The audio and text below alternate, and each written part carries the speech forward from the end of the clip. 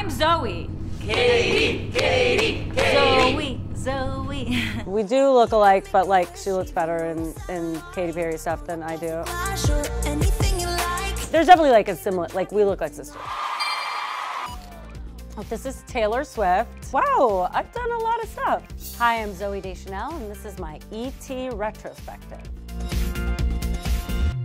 One day, you'll be cool. This is Almost Famous, and I was 19 when I did this movie. I left college to do it, and I remember doing this so well because we rehearsed it for a long time, and it felt like I was sad because it was like we rehearsed it for a long time, and then it felt like it was over fast. I forgive you. I didn't apologize. My mom and dad didn't want me auditioning for professional jobs until I could drive myself because they didn't want to be like stage parents. They didn't want us to be like child actors because they wanted us to have like a real childhood, and you know they knew a lot of child actors, and it didn't know wasn't always like the best experience. My daughter's asked a couple times and saying like she has a friend who's done like a commercial or something, and why can't she? And I just say, you know, I want to give you like the same opportunity to be a kid that my parents gave me. So anyway, we'll see if she still wants to do it when she's older. This movie really goes by the theory that stupid people are funny, which they are. This is so weird to see. Oh my God, I was so young. This movie is called Big Trouble. Yeah, this was like a big, like studio comedy that like nobody really saw because it was just like had bad timing. It was released like a week after September 11th, and it was about these bumbling criminals trying to smuggle a bomb on a plane. It was like the worst timing of a movie ever. What do you think? I think you guys should turn yourselves in and plead not guilty by reason of stupidity. But it was funny, and there were lots of good people in it. Just tell me, you in on it? I don't know what you're talking about. Suit yourself. So this is The Good Girl. This is with Jennifer Aniston. I made this when I was 21. But it's, I'm really proud of this movie. It's one of my favorite characters I've ever gotten to play. Mike White wrote it, who went on to do one of our favorite shows, White Lotus. If people say, like, tell me 3 movies to watch of yours, I would definitely put this in that pile.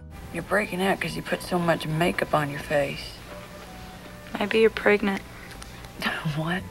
But I love Jennifer, she's amazing. She was like working 3 days a week on Friends and 4 days a week on this. She was like, had no days off. She was working so hard, and she's just such a talented actor, so great to work with. I wish I knew how. She has to sing to save Christmas.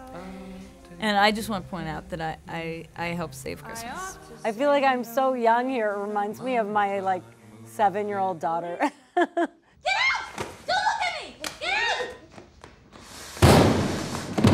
out! Will is just, he's really, he definitely doesn't know he's a celebrity, I don't think. He's so nice.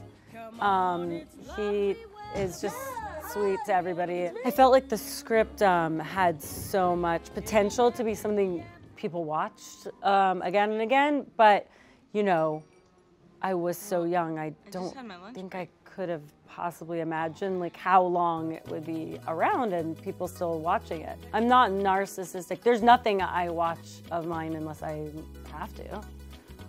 Not like I not proud of it, it's just like I have no reason to watch myself. Readable. Okay, a lot of energy. I like it. So this is a movie with Jim Carrey. Hey, everybody. Love him. He's so fun. We have the same birthday, different years. I had to balance him out a little bit, like, cause he's like, so, he's got this like incredible like charisma. So I had to play my character a little more like subdued. He was just such a joy. We did this scene when there was like this little bar area, and he was like, I'm gonna do something. So like after I moved this glass, like move to the side like 3 feet. And I was like, okay. And he literally threw himself face first over this bar and like did a flip. I couldn't believe it. Like I've never seen somebody like do a stunt like that without any practicing. This is your favorite spot? Right here. Okay, 500 Days of Summer. This was so much fun to make. Joe Gordon-Levitt's a really old friend of mine. We actually talked about doing like some sort of like a sequel, like 500 Days of Tom or something. But it's so complicated. If it's not like built in to the fabric of something, making a sequel is kind of hard. But yeah, I mean, yeah, I would love to work with Joe anytime. I like it. This is like, looks like behind the scenes of one of the episodes of New Girl. When you play somebody for that long, for that many episodes, it's just like inevitable there'll be like, you have to like borrow from yourself to some degree. Will you take me away from this madness? This is Taylor Swift. She liked the show, which was amazing, and agreed to come on. I'm Prince. So what seems to be the problem? Prince also was watching the show and reached out actually to me through his manager, asking to be involved. And it was like a year process to make it happen, but he kind of guest produced this episode. And it was an amazing experience. He actually improvised a little line where he's getting pancakes made and he said, Thanks, Charles. and he's like, you know why I said Charlie? That's for Charlie Murphy, because Charlie Murphy is Eddie Murphy's brother and that's a friend of his. I'm coming out like the sun after rain, ready to show, no time to be plain. Okay, this is the first and only time I have rapped. I didn't know that I was actually going to be doing this part, and I got there and then they're like, okay, so you ready to do the rap? And I was like, what? And I went in the other room and like listened to it for like 10 minutes and then just like went in and did it. Like, thank God I had Justin Timberlake like coaching me. I love this movie so much. What a sweet movie. And my kids, like one of, probably my kids' favorite movie I've done. They think I'm a voice actor.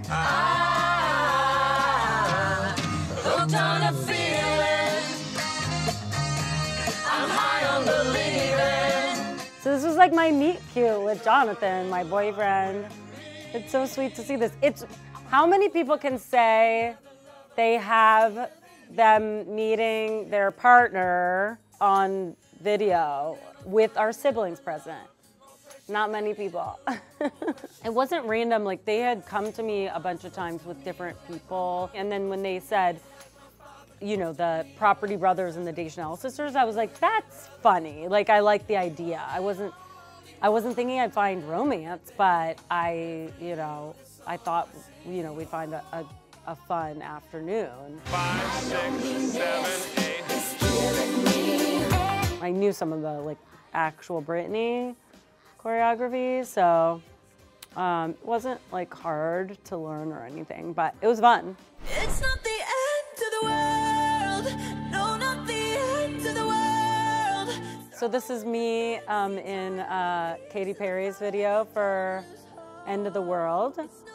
She had just had a baby and couldn't do the video, and so she asked me to do it. She looks so much better in these wigs than I do. I think that's very apparent. Zoe. We do look alike, but like she looks better in Katy Perry stuff than I do. I think now people like know her well enough and know me well enough that they don't mix us up as much, but I mean, there's definitely like a similar, like we look like sisters, but. Zoe's constantly changed up her looks through the years, and her latest is a radical 80s throwback as she joins Physical for its new season premiering August 2nd on Apple TV+. She plays a fitness guru who goes head-to-head against Rose Byrne's Sheila. She's like kind of, sometimes she's like naughty and mean and conniving and like manipulative, and then also kind of like sweet and dumb, like all these different things. It's like, she's like Sheila, who's like Rose's character, she's like her polar opposite. I'm a huge fan of this show, so it was so great to be on it. It's just like such an incredible team. And I loved creating, it's kind of two different characters in one, so It was so much fun to get to do, and I got to wear 2 different wigs, and I had all these amazing costumes and makeup and hair. Just, it was a real pleasure. This was just one of my all-time favorite characters I have gotten to play, and I just can't wait for people to see it. The hope when you become an actor is that you'll do something meaningful. Like, I never did this to become famous. I did it because I wanted to do stuff that was meaningful, that meant something to people. So yeah, I mean, I guess that's the hope.